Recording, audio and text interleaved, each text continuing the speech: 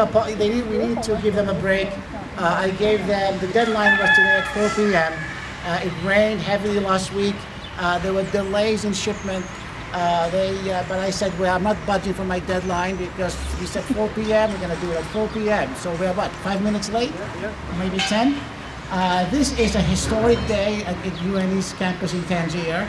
As you will see, we have the first basketball court. We're using UNE colors, like the blue turf we have in Bedford.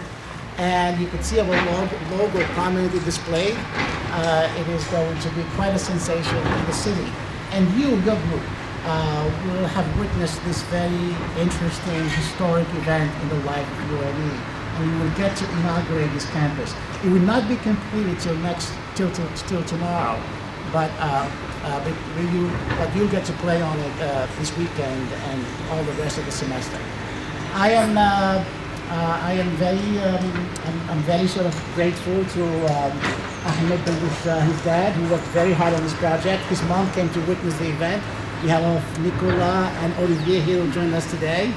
And of course we have Karima also here celebrating with us. So what we're gonna do now, I'm gonna count to 3 and we can all cut the ribbon together and then go in and celebrate a little bit and take a photograph and a video around the logo of UNE. Because people in Maine cannot wait to see this picture.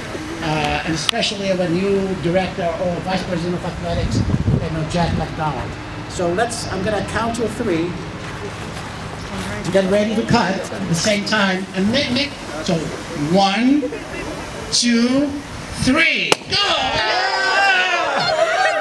Yeah! Now let's get it!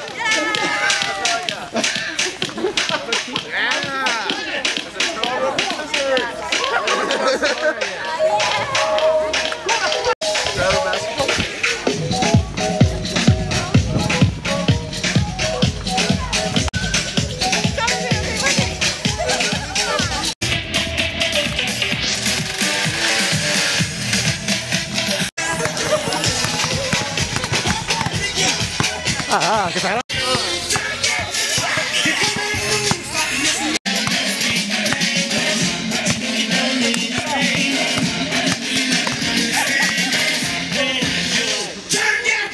Three. Yeah. Good.